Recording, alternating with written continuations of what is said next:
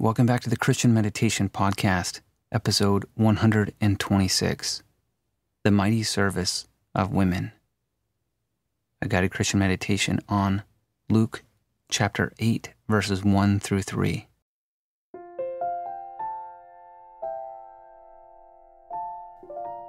I'm Chaplain Jared and I work as a hospice chaplain. I've also worked as an ICU chaplain, and my purpose in making this podcast is to help you to find more peace in your life, to be open to be changed and improved by the Spirit of God, and to feel His love in your life.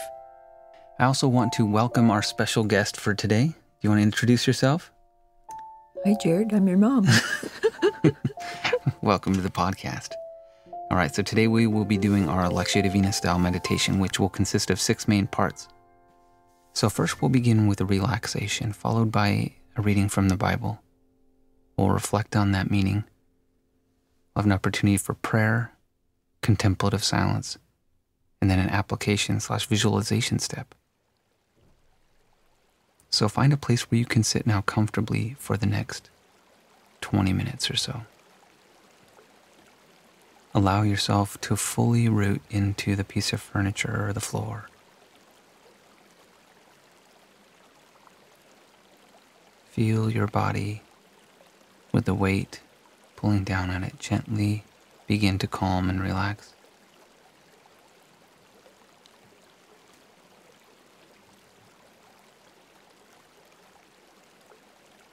Your goal at first is not to make any forceful changes, but just to observe what's happening in your body and to allow it to unfold naturally.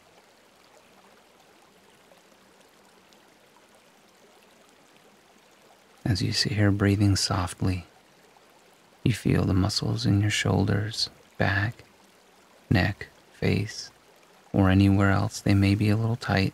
You begin to unwind.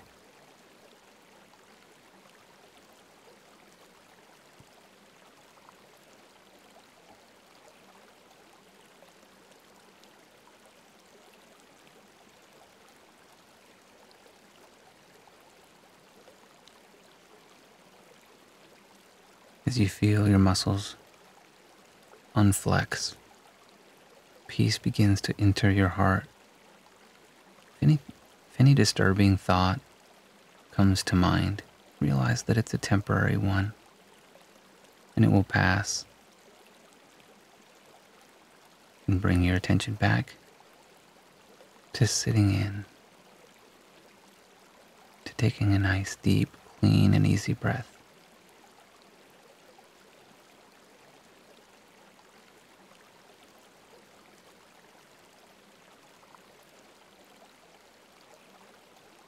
All of the cares of the world can fade away for this moment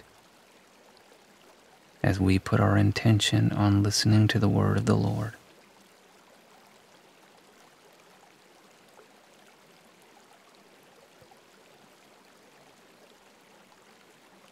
So now in this moment, place your focus entirely on the words of Scripture and pay special attention to whatever ideas or words stick out to you as you listen.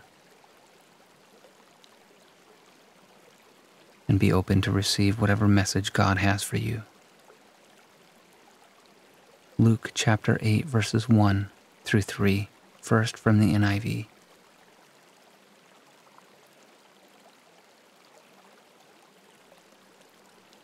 After this, Jesus traveled about from one town and village to another, proclaiming the good news of the kingdom of God. The 12 were there with him, and also some women who had been cured of evil spirits and diseases. Mary, called Magdalene, from whom 7 demons had come out. Joanna, the wife of Chuza, the manager of Herod's household. Susanna, and many others. These women were helping to support them out of their own means.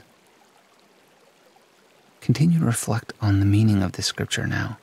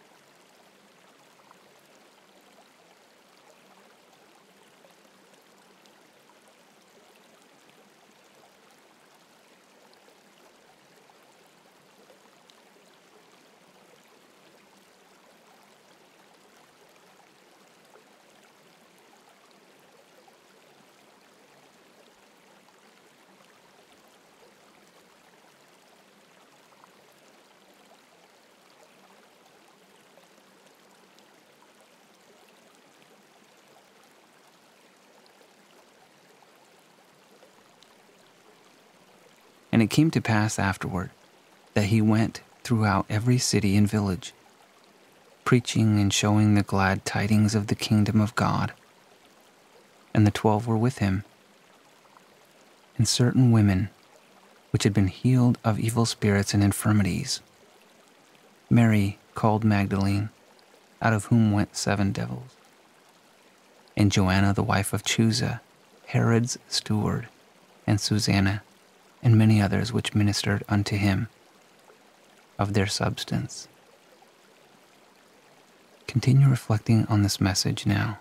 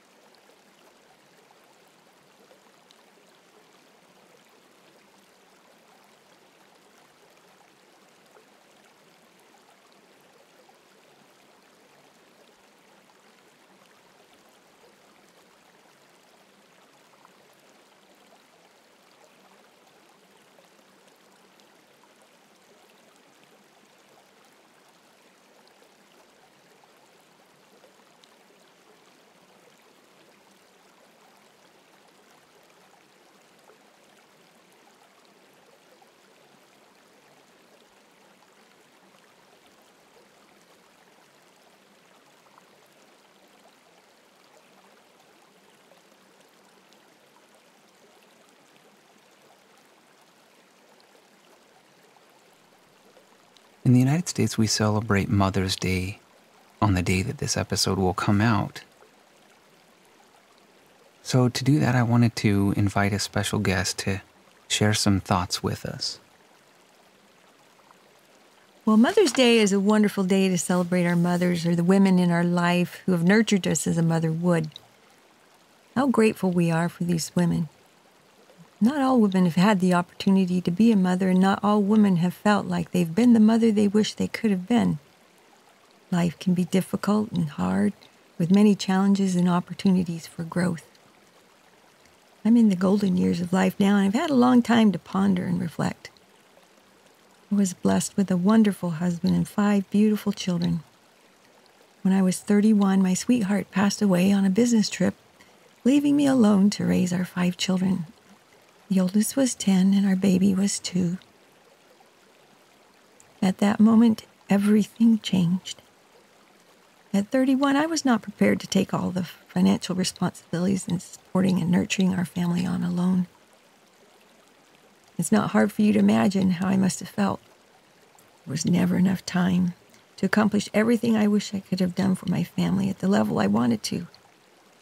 But through these many young years, I've tried to keep the Savior at the center of my life and serve not only Him, but others in the best way I could.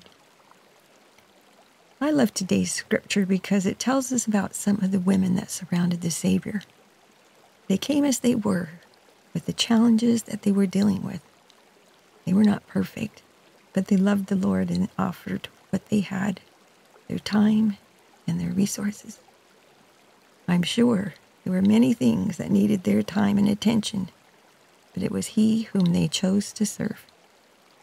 I am sure that He was grateful that He loved them and blessed them for their efforts. So many times we feel lacking, that we are not enough. But if we center our lives on the Savior and serve with love, it is enough. I also feel that this scripture is very powerful because it demonstrates how God uses us in whatever form we are, in whatever failings we've had in the past, whatever challenges that we experience. He can change us. He can use us for His good and His purposes. And above all, He loves us, calls us friends, and wants the best for us eternally. Continue now to reflect on this message.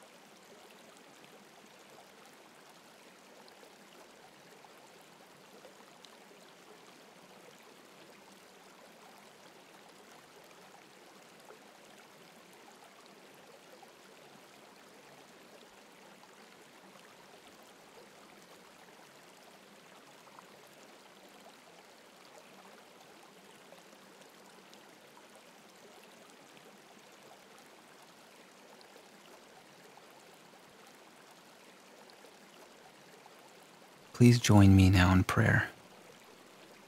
Dear Father in heaven, we lift our voices in prayer, remembering the past as well, looking forward to the future, realizing the life is never all that it possibly could be, but the life that we have, we are grateful for. We seek to improve ourselves day by day, to receive thy love into our hearts, and to continually move forward along the path thou hast laid out for us. Guide us and inspire us and fill us with peace and love as we reflect on the wonderful work of mothers and women everywhere and the important role that they have in thy plan. Inspire us to be more aware of their service and to show it more gratefully. And this we say in Jesus' name we pray. Amen. I invite you to continue in prayer now.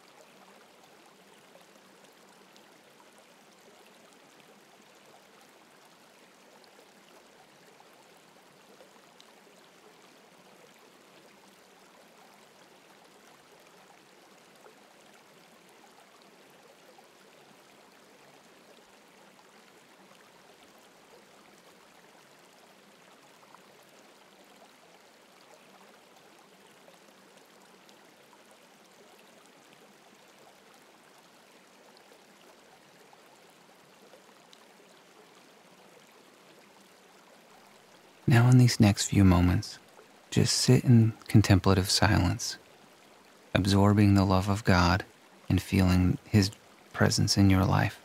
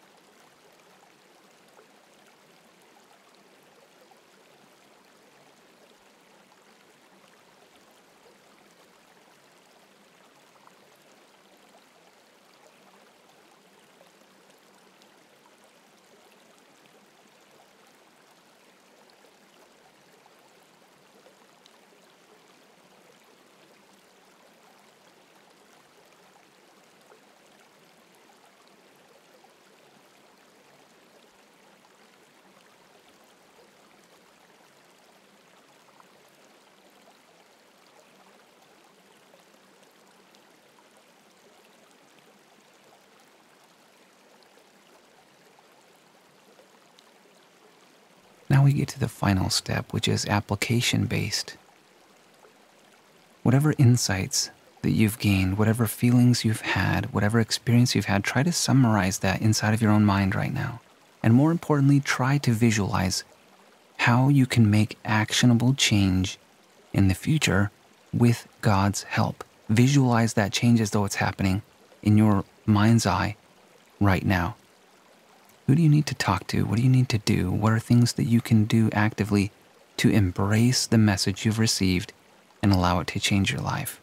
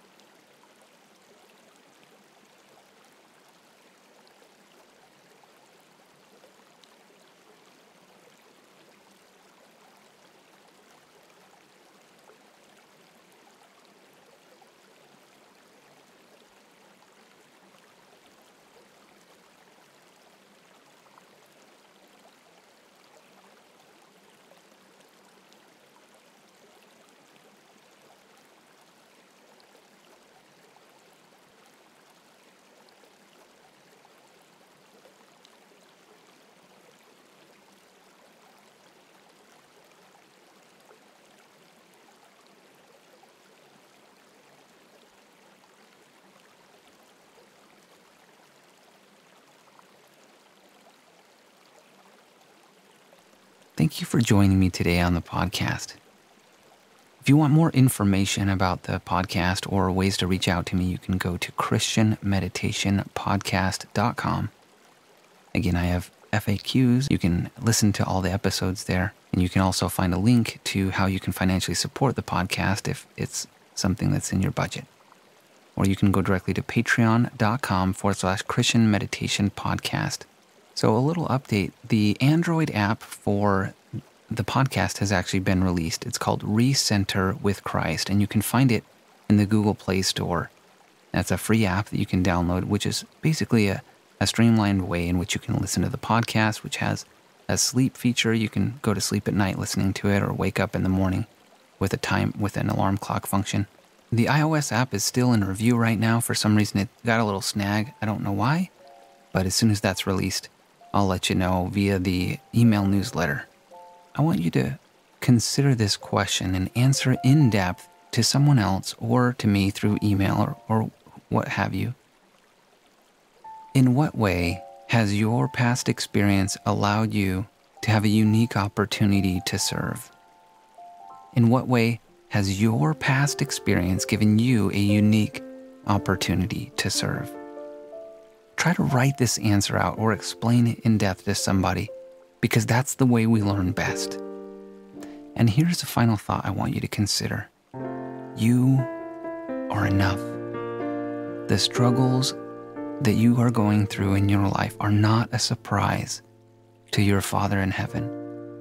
He knows your every desire. He knows your needs, and He gives us just enough. Sometimes we feel as though we can't get by, and yet somehow we do. We have everything that we need. And as we support each other, we can find greater strength. One of the original translations, one of the manuscripts of this scripture actually said that these women were supporting Him instead of them. In other words, their actions were directly supporting Jesus. They weren't doing miracles. They weren't doing the healing. They weren't raising people from the dead, but they were supporting that work. As it can be for us, as we take all that we are, flawed and imperfect as we are, and we bring that to God, He can make more of it than we can. He loves you so profoundly, and He wants the best for you. Each day, we can try a little harder and be compassionate on ourselves when we trip and fall, because that's what Jesus would do for us. And this I say in Jesus' name, amen.